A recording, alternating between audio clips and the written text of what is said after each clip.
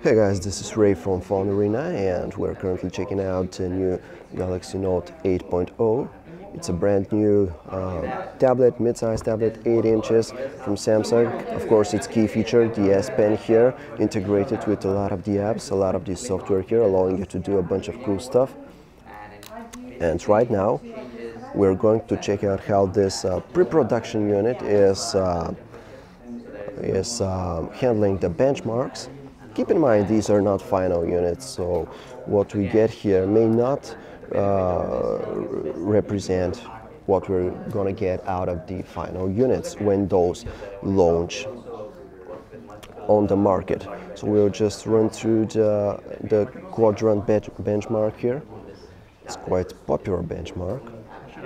The device is pretty decent.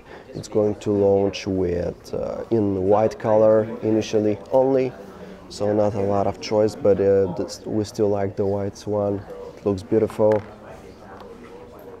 Nice curved edges here. Let me show you the backside while the benchmark is running. The same familiar glossy plastic, pretty decent. Provides a nice grip.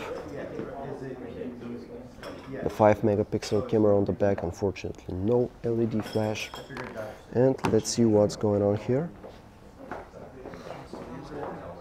Okay, so that's a pretty decent score, 6,995.